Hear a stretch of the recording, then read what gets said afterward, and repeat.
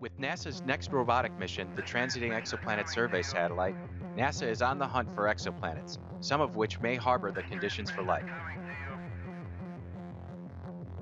You got it. Welcome to the Space News Review. I'm Andrew Gosser. The Transiting Exoplanet Survey Satellite is often referred to as TESS. You got it. TESS is the next in a long line of NASA planet-hunting missions and promises to expand our knowledge of exoplanets. The concept of TESS began in 2006. The design was initially developed from private funding, and in 2008, the Massachusetts Institute for Technology, MIT, pitched the idea to NASA under the Small Explorer program. Unfortunately, TESS was not selected on the first submission. However, in 2010, TESS was resubmitted by MIT, and in 2013, the mission was funded as a medium explorer mission. Critical design review was completed in 2015. The spacecraft was built by Orbital Sciences for $75 million, and the estimated launch cost is $85 million.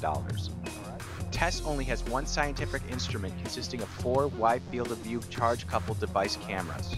The SpaceX Falcon 9 Block 5 rocket carrying the satellite will lift off from Space Launch Complex 40, Cape Canaveral Air Force Station, Florida.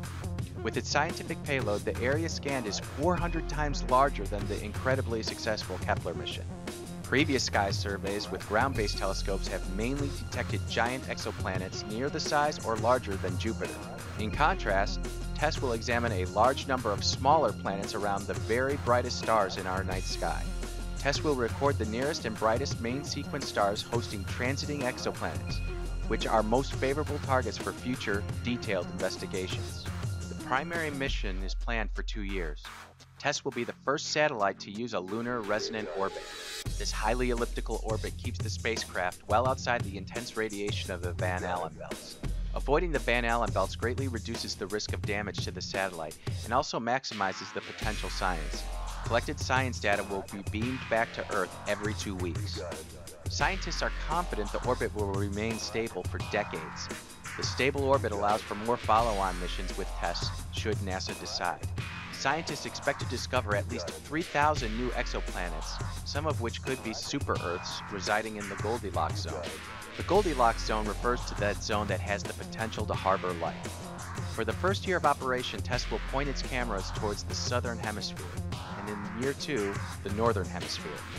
During its mission, TESS will tile the sky with 26 separate segments, with each segment taking approximately 27.4 days to image.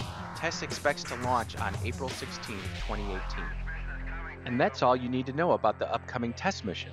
Thank you for watching. Please share this video with your friends and family.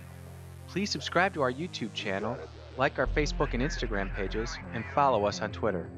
Let's all keep pushing the envelope to open up the infinite economy for all of us. Until next time, Ad Astra.